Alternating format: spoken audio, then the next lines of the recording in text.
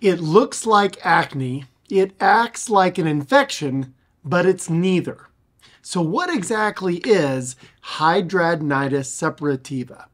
Imagine living in constant pain that never seems to heal, and then your doctor says, well, it's just an infection. This is the reality of HS. It's not caused by poor hygiene, it's not just acne, and it's definitely not your fault.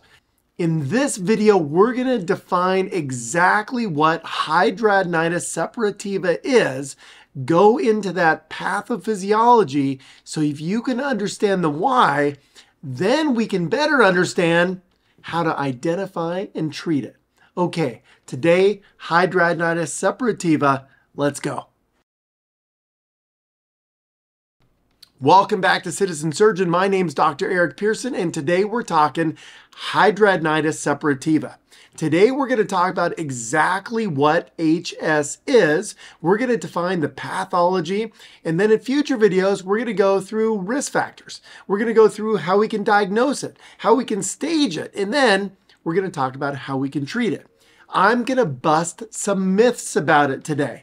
All right, and first I'm going to tell you, well, what is hidradenitis not? So what isn't it? It's not infectious. It's not due to poor hygiene. It's not boils. It's not acne. It's not ingrown hairs. So what is it?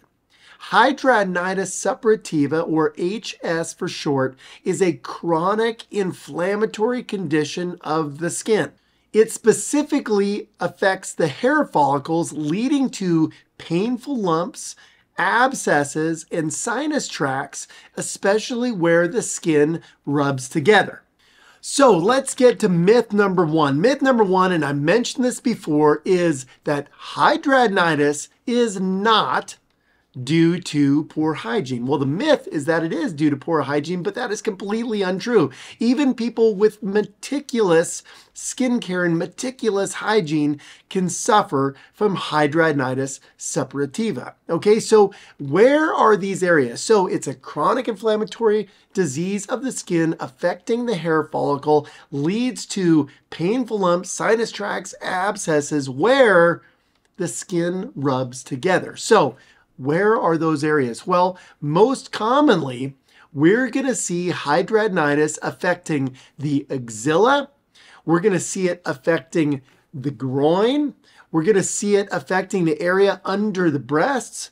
And we're going to be seeing hidradenitis suppurativa affecting the buttocks area, okay, especially where we have increased friction. And this brings us to myth number two. And myth number two is that HS is just bad acne.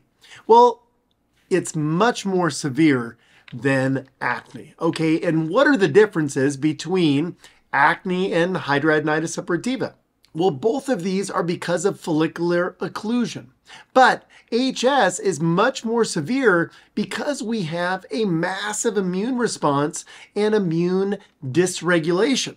In addition, while acne is usually self-limiting and due to excess sebum production, hidradenitis is chronic, progressive, and unrelenting unless it is treated. Okay, so HS is not just bad acne, and that is myth number two, busted. All right, so let's get into the pathophysiology of hidradenitis suppurativa. So the first step in hidradenitis, or HS, is follicular occlusion. Now, this is much more severe than in acne. And in HS, we get follicular hyperkeratinization, so increased keratin production within the hair follicle within that infundibulum. Okay, and so you get massive amounts of keratin being produced, and you get a keratin plug.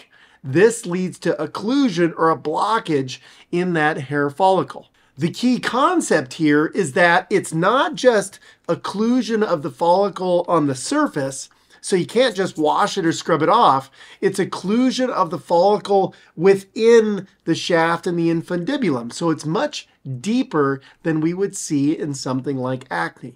And we have that represented right here where we can see this yellow along the hair follicle is just a buildup of keratin all the way through that hair follicle or that shaft. And that leads to follicular occlusion. Well, what happens after that? Well, hold on.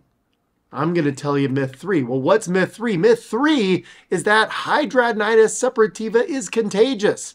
This is absolutely not true. Hidradenitis is not contagious. It is a chronic inflammatory condition of the skin that is in individuals that have immune dysregulation. So you can't just touch it and spread it, all right? So it is not contagious. So that's myth number 3, busted. So let's get into the next step. Well, what happens after we have this keratin plug and we have follicular occlusion? Well, when the hair follicle gets occluded, the hair follicle begins to swell, and it swells to a point that it can't take it anymore. Almost like an appendix, it ruptures. And when it ruptures, keratin, debris, bacteria, sebum are now leaked into the dermis, and that causes a massive immune response. And we can see that in this image right here. Increased inflammation around that hair follicle that is swelling and is now ruptured. Now, after we get that follicular rupture into the dermis, we have an immune response to that. And patients that have, and people that have HS have innate immune system dysregulation. So remember, when we look at the immune system, we have the innate immune system, which is a very rapid reaction to infection and inflammation. And we have the adaptive immune system, which is T cells, B cells, takes some time, that adaptive immunity or that antibody response. It's a simple way of looking at the two, all right? So people with HS have a dysregulation of this innate immune system, and they have an over response. That exaggerated innate immune response leads to massive elevations in tumor necrosis factor alpha. We have interleukin 1 beta, interleukin 17, interleukin 23, and this leads to an elevation in these T helper cells. Now, these Th17 cells lead to a chronic self-sustaining inflammation, even though an infection isn't present. So what is special about these Th17 cells?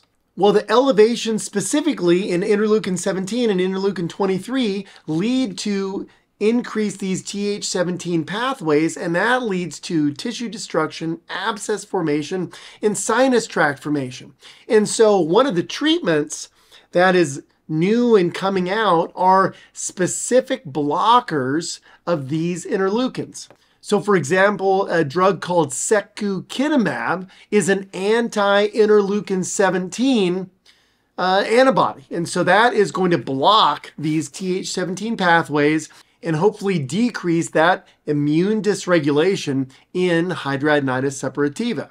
There are other drugs coming out, and I'll post those in the discussion below, so definitely check those out. And that gets us to myth number 4. So what's myth number 4? Because this is in the groin and because this is in the buttocks, there is a myth that hidradenitis suppurativa is an STD or a sexually transmitted disease. Well, that is, again, absolutely not true. It's not contagious. It's not an STD. It's a chronic inflammatory condition of the skin at the hair follicle in areas of high friction where the skin's rubbing together, and these people or patients with hidradenitis have a dysregulated immune response. Okay, as we get further along, this definition of hidradenitis is becoming more complete. Okay, so if we have this immune response, we got this Th17 cells that are going crazy, what can happen? Well, we can have complications from hidradenitis. Now, what does that look like? Well, we can have abscesses,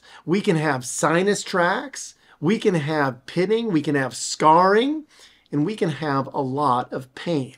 And those are the complications associated with hidradenitis suppurativa, because this is a chronic, self-sustaining, progressive problem that needs to be treated. In this illustration, we can see that if we have that swelling follicle, we have follicular rupture, we're going to have inflammation. If we get a collection of infected fluid under the skin, we're going to get abscesses. And that's why we can see when we have these sinus tracts or abscesses, we're going to get pus that is leaking from these wounds. And in this diagram right here, we can see that we can have subtle pits or we can have larger wounds, okay? And in the next video, we're going to be talking about risk factors for hidradenitis suppurativa. We're also going to be talking about how we can diagnose it and the different stages. So, recap today, hidradenitis is not due to poor hygiene. It is not acne. It's not contagious. It is not an STD, all right? We know what it's not, and what is it? It is a chronic inflammatory condition of the skin, specifically the hair follicle. We get buildup of keratin, not at the surface, but deep along the shaft in the infundibulum, that leads to swelling of the follicle, rupture, and unfortunately, a exaggerated, dysregulated immune response. So knowing all that, how are we going to treat hidradenitis suppurativa? Well, we're going to talk about that in a future video. If you want to get another video, I think a good one to this, a complement, would be looking at the wound healing videos. And we can also look at the dressing video where I go over all the different types of dressings that can be used in wound care. All right, as always, stay safe, study hard. I love that you're here. Leave a comment in the I love that you're here. Leave a comment. I love engaging with you, and I'm sure you're going to have a lot of questions after today's video. All right. See you soon.